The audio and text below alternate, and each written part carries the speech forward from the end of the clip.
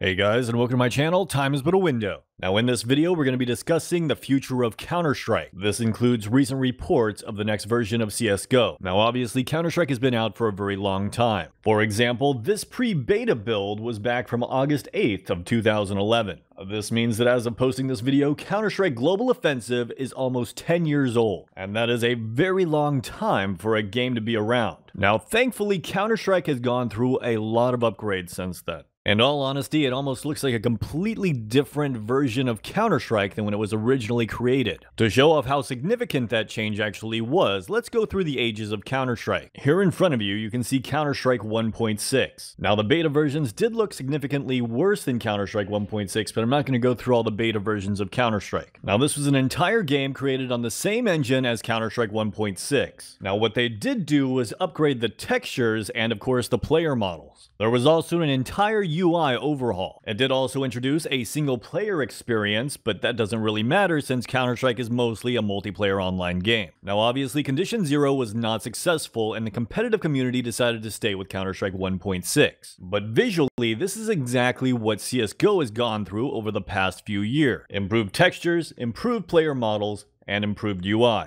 Now, the next version of Counter-Strike wouldn't come for another whole 7 months. Okay, so it's pretty surprising how quickly Counter-Strike Source came out. Obviously, it released with Half-Life 2 as a multiplayer component. Now, this game was built on an entirely new engine, and it really does show, even though you can clearly see that I am playing with 800 by 600 resolution in this video. Now, I believe the goals intended for Counter-Strike Source were to get the entire community from Counter-Strike 1.6 and Condition Zero to reunite into one game. Now, sadly, it didn't work. Even though the mechanics closely resembled Counter-Strike 1.6, it did take a couple of the mechanics from Counter-Strike Condition Zero as well. But CSGO released as a very buggy game. For example, it added physics. Not only that, but physics objects could actually collide with player model. This made the game incredibly buggy. In fact, there was actually a bug at the beginning of this game due to the physics engine, where if someone was going downstairs, no one else on the server could even counter-strafe. So obviously, a lot of players decided to go back to 1.6. The good news is, after about the first year, most of the game-breaking bugs were fixed. Now, Counter-Strike Source would be around for a very long time, 8 entire years.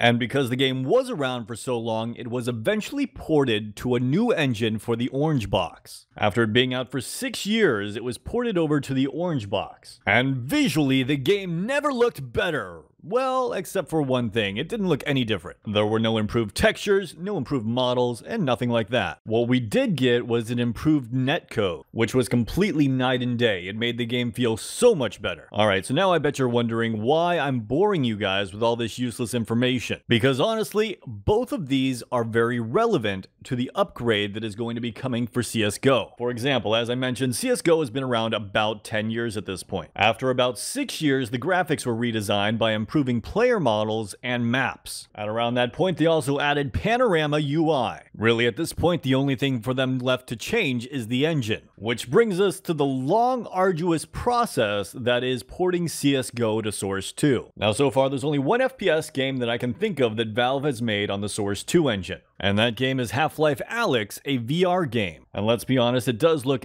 absolutely fantastic. But it is VR. Which brings us to the next section of this video, what we know about CSGO 2. So what we do know is that they are porting CSGO to the Source 2 engine. Now they have tried to do this in the past, it was unsuccessful, so they did backports back to the original Source engine. For example, here are some screenshots of Dust 2 in the Source 2 engine. Now this is right when the Source 2 engine was originally being created back in 2013. Now obviously, while it did look better than Dust 2 looked back in those days, it looked nowhere near as good as the one that we got backported from the Source 2 engine. This is a great example of how much improving textures and map design help make the game look better rather than just improving the engine. Okay, so back to what I was saying, they originally started making Counter-Strike on the Source 2 engine, but from how different those example pictures looked like, it made it look like it was trying to reinvent the wheel. Basically, I believe that was a complete Counter-Strike overhaul before they realized how popular the game was going to get. Now keep in mind, before August 2013, there was only about 20,000 people playing at any given time CS Global Offensive.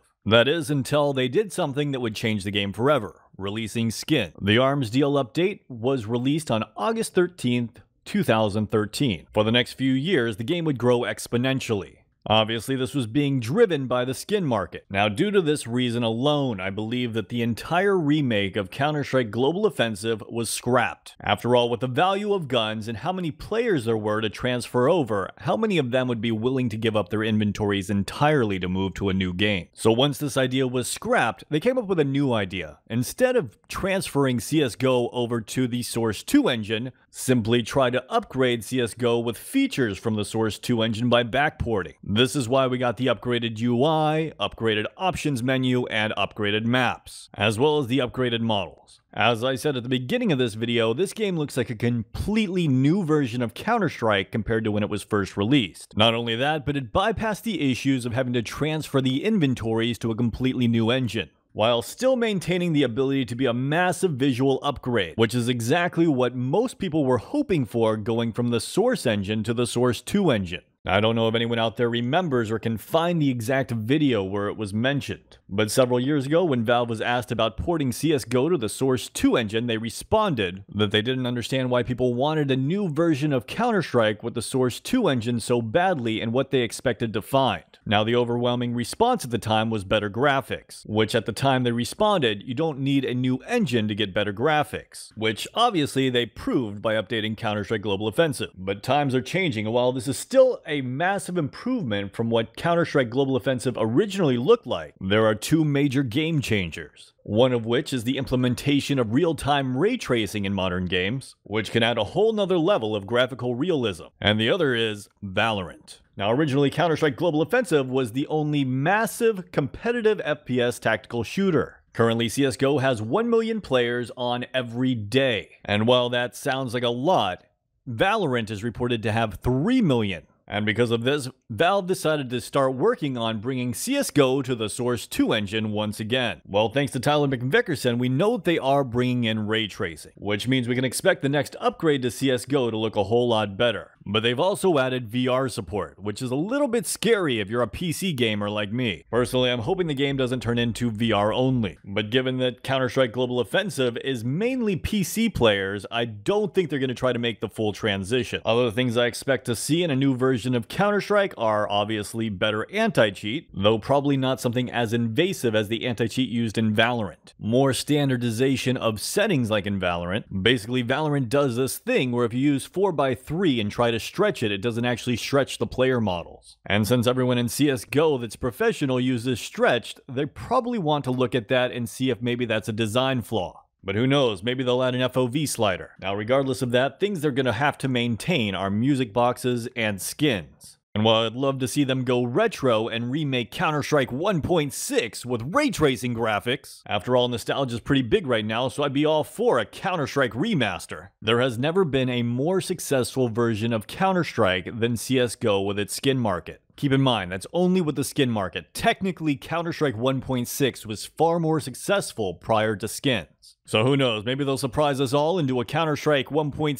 remaster with CSGO skins.